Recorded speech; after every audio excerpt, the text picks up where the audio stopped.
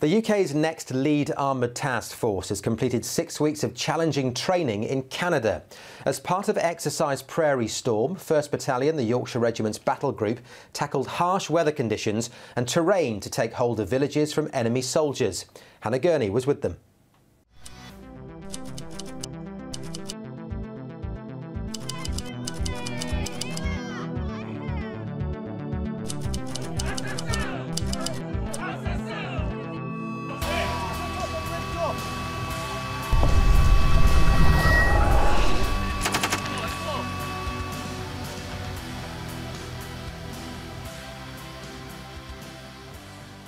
It's early morning in the village of Hetar.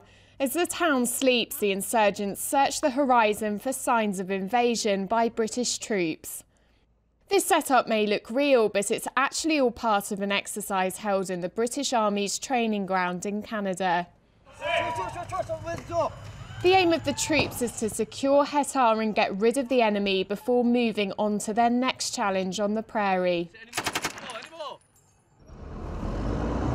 There are around 2,000 soldiers involved in the exercise. The majority of those in the battle group are from One Yorks, but there's also members of the King's Royal Hussars and the Royal Engineers. There's around another 1,000 soldiers playing the enemy. For us, it's been the focus really for the last 6.5 months of preparation back in the UK, as well as being the Land Warfare Centre battle group and sort of fulfilling all those tasks. We've had to effectively re-roll as an armoured infantry battle group and make sure we've got enough people qualified to drive and command and gun all of our armoured vehicles. This exercise is seen as a sort of get-you-in package for future operations, so it will allow my soldiers to operate and survive in whichever operational environment we deploy to or could deploy to next year.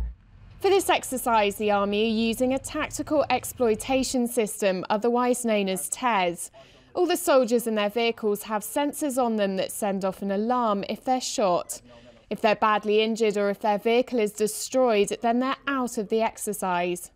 If the soldier's hit, it'll make a sound, okay, and then using the control panel here, he can flick through, he can see where he's been hit, what action he has to take, if he can take part in the battle. From there, if he's treated by a medic, it'll tell the medic exactly what action they ought to take. What his respiratory levels are, what his pulse levels are, so that the medics can assess him as they would a real-life casualty. The troops spend 6 weeks on the prairie as a battle group. They receive orders from base to move to different locations and have a team of people watching and critiquing their every move. At the end of the exercise, they'll receive a report telling them how they've done and how they can improve. It's been a challenging few weeks for the battle group, who've had to contend with harsh weather conditions and difficult terrain. But there's an important end goal for them.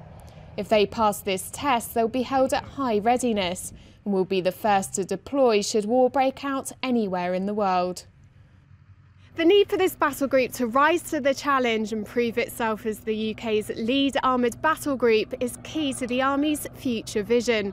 Afghanistan is drawing to a close, and so the Army is changing the way it operates. And with it, all the troops need to be prepared for every eventuality. They have to make sure that their personnel are absolutely ready, both physically and mentally attuned to the demands of being at short notice to deploy on operations.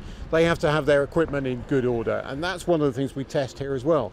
Can they look after a fleet and keep it on the road, all those armoured vehicles, which can be quite difficult to keep going? And then they have to keep their training up. And so whilst we give them a good foundation here, it's not the end of the road. After here, they'll go off, they'll do more training, and they'll keep themselves at that high level of readiness for the future. One Yorks will remain the lead armoured battle group for 6 months before the role is passed to another unit within the 3rd UK Division. It's a lot of responsibility for the troops, but this is what they've prepared for.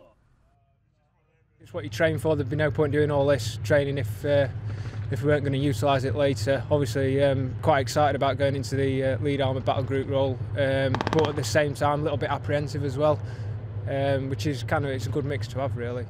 It's a big responsibility, but it's exciting as well. I mean, that's why we train. We're out here because we joined the army because we just wanted to sort stuff out, you know. I think we've benefited from the experiences of Afghan. whereas before it was a lot of very generic set rules. I think Afghans opened the horizons and were able to implement a lot more new skills within the modern warfare that we didn't have previous to Afghan. Back in Hetar and the army have managed to secure the village.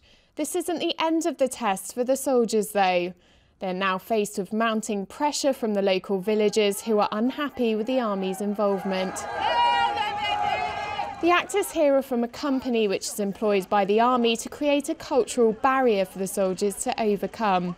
I think it's hugely important that soldiers understand and get to exercise within a realistic human terrain, because in the 21st century and future, conflict is always going to be a war fought amongst the population, and that's what we provide. There are different scenarios put on by the actors that the British troops have to handle appropriately. The troops have to deliver aid, but they're faced with an angry crowd who want to take the boxes away themselves. Soon after, a woman approaches them with a baby who's dying. But when the medic tries to help the baby, the crowd turns on the troops. Finally, a man's brought to the troops with a broken leg. The army medics have to treat the man while being shouted at by the villagers. It's been a long but successful day for the troops who'll have their senses reset, ready for the next challenge. Hannah Gurney, Forces News in Suffield, Canada.